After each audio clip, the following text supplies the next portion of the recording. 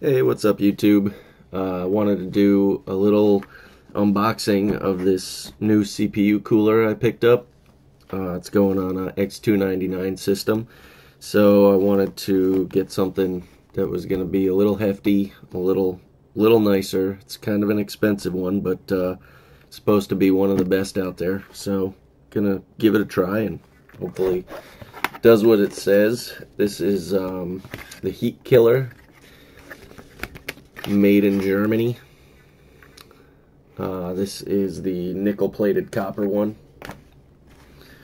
and here it is. They have a few versions where they have like an acrylic top, a copper.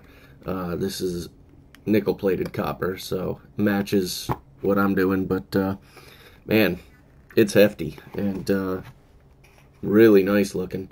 Just really nice chrome and kind of like a I wouldn't call it brushed, but kind of like a not polished, super fine polished, so it gives it, like, I don't know, really pretty looking detail. This thing is massive. It probably weighs like a pound, literally a pound. It's just solid and feels legit. So it's got 1/4-inch threads, your typical for water cooling.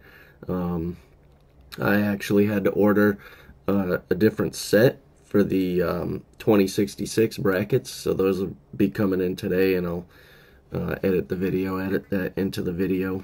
You just it's got these screws on the back that come out, and then you can slide in the new brackets. But also in the box is just your typical mounting setup, your screws, springs, some washers, an Allen wrench, and that's about it. I think there's also, for different socket types, you can get back plates and things, although it didn't come with this. This is the one for the Intel, I guess I did mention it, but yeah, for the Intel. So this one should fit your 1150, 50, 51, 55, and maybe some others, 2011. But yeah, looks really good. It's micro fins. I don't think you can see them in there, but I'll open it up when I switch out these plates and show you what that looks like. So anyway, that's all I got for right now, but I'm gonna wait till this bracket comes in, and then I'll show you that, take it apart, and then hopefully show it to you once I get it in the computer. But this thing is a monster. It's huge. So anyway, looks real good, and pick it up on Amazon or some of the other websites. Anyway, hey, alright, so I'm back. I've got the new brackets for the Heatkiller, and I'm going to open it up and attach these, and we'll take a look inside while I'm at it. So they include a Allen key with the kit, which is nice. Don't have to go looking for it. So let's remove this sticker off the back. It reminds you to take it off before you install it. I hope that people would realize that, but I guess there's a good reason they put it on there. So it's pretty well polished. It's definitely nice and smooth. It's got some lines kind of in there, which is probably actually not a bad thing. It is really smooth. You can see it though just a bit. So anyway, let's take this off.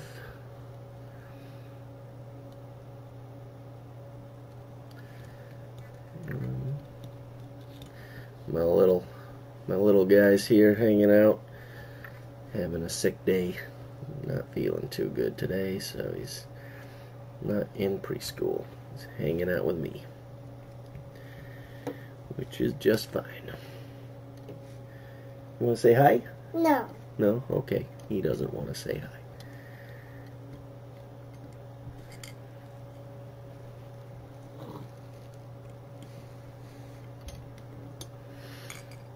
Okay, so that comes off really easily.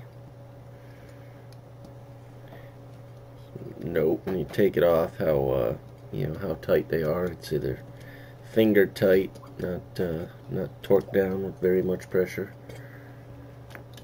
And these just kind of slide right out, just like that. And let's see what's on the inside. Got some focus. Very small micro fins. Come on. No, it doesn't want to focus too well. But they look pretty good.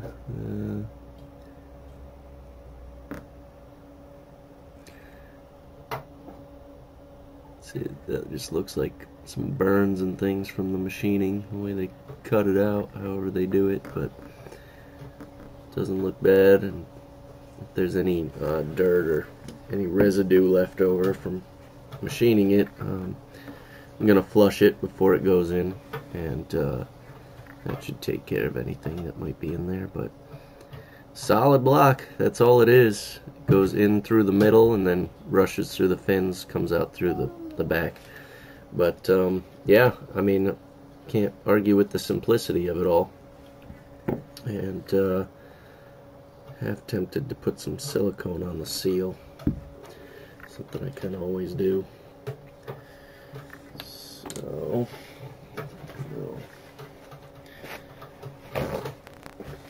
towel, just give it a dab, just a little something.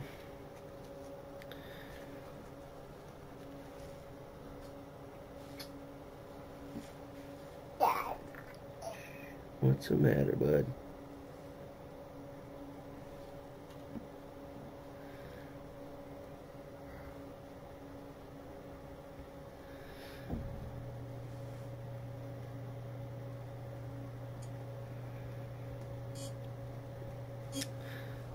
This stuff is great. It's just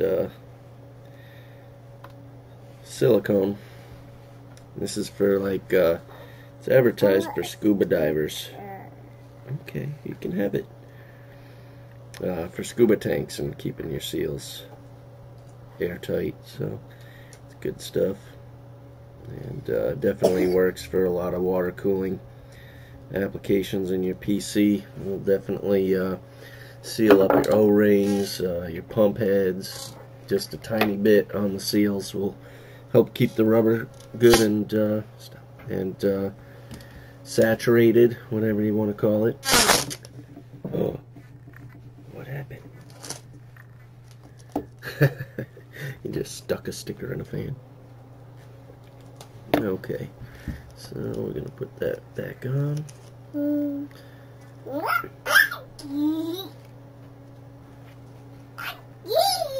And these are going to be front and back, like so, and like so.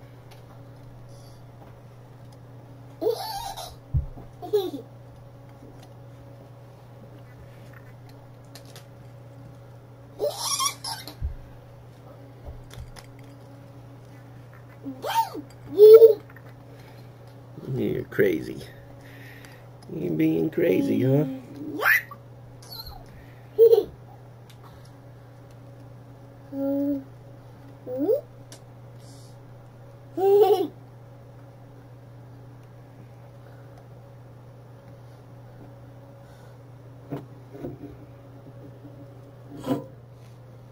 Careful. He's gonna bite you.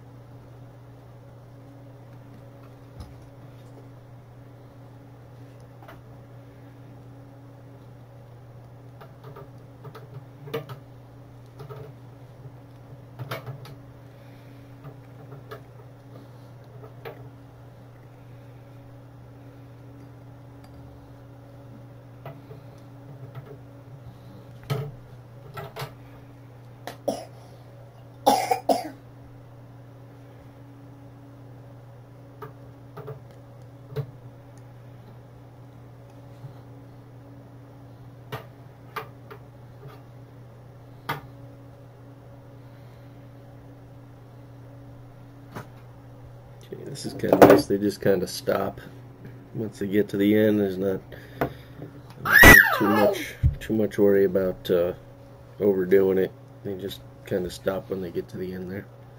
So just make sure they're good and tight, finger tight. Don't overdo it. I mean, it's kind of, you've got these really small Allen wrench, so it'd be pretty tough to overdo it without stripping your tool anyway. So seems good. There she is, ready for the X299. So we'll see how she does. Thanks for watching.